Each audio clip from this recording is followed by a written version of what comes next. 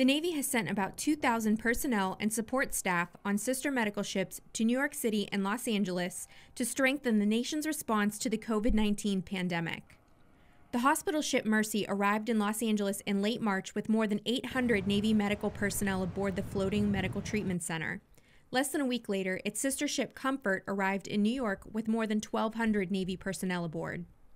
Both ships are serving as referral hospitals to treat patients in order to free up time for the shore-based hospitals to focus on treating COVID-19 patients.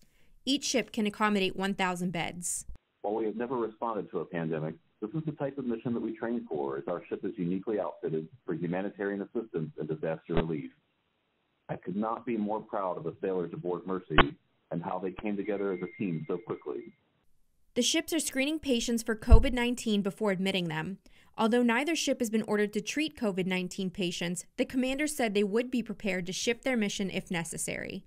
I am humbled and honored to lead a team of professionals committed to helping our fellow Americans during this great time of need. The hope is that our presence will ensure that local hospitals can focus on treatment of COVID-19 patients. We arrived earlier than expected to New York City and are grateful to serve the needs of our nation.